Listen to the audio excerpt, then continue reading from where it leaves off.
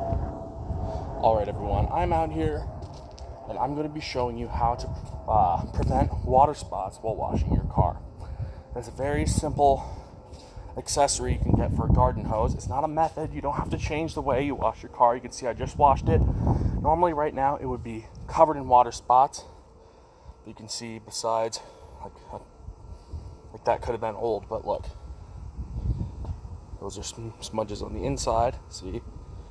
Inside of the windshield, clean of spots. There's no water spots on my car. It's just a nice clean surface. So I'm going to go show you what it is. It is a garden hose water filter attachment. Now what this little guy does is it prevents, here's what it is. It's a calcium inhibitor filter. It prevents, it's for a misting system, you know, like misters for your house. That I'd put up there maybe, like misters for your house. But what it does, it prevents particles and little bits of minerals and stuff from getting into the misters and clogging up the little tips of the misters. But it also works wonders on preventing spots from getting on your car.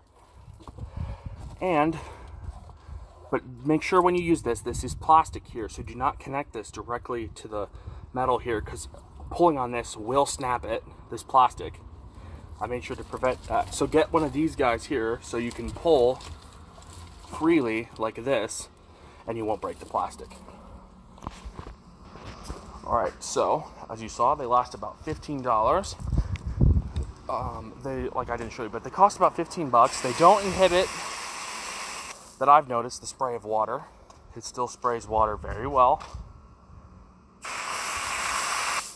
You can see I have a protectant on, like not a protectant, sorry, something on my, like a sealant on my tires, but you can see how easily it comes off. And even if it does dry, like these spots have been here a while, some spots have dried, there's some soap residue up here, but it seems to be helping a lot. It's not going to be perfect, but it should mostly prevent water spots, because you can see on the windows and windshield, usually those are covered in spots. But nope, all clean. So I hope you enjoyed it. Stay tuned.